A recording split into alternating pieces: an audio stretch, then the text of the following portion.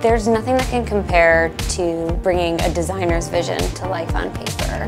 When they're happy with that, I'm happy. My name is Dallas Shaw, and I'm a fashion illustrator in the lifestyle industry.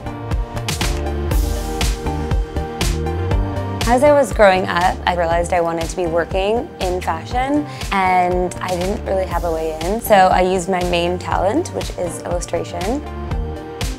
That's how I got into the fashion industry.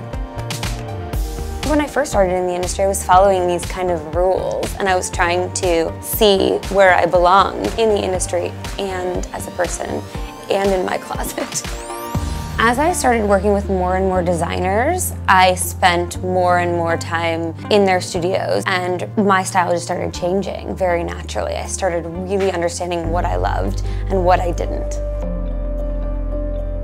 I'm inspired by a really strange mix of colors. I really like pastels and metallics, but also then like with a red thrown in, just unexpected pairings. I absolutely love stones that are in jewelry, anything with like a little bit of sparkle. Pretty much my whole journey has influenced my individuality. To me, fashion, that is your self-expression. It's like, who do I want to be today? What do I feel like wearing today? I just love that you can just be whoever you want just by changing your clothes.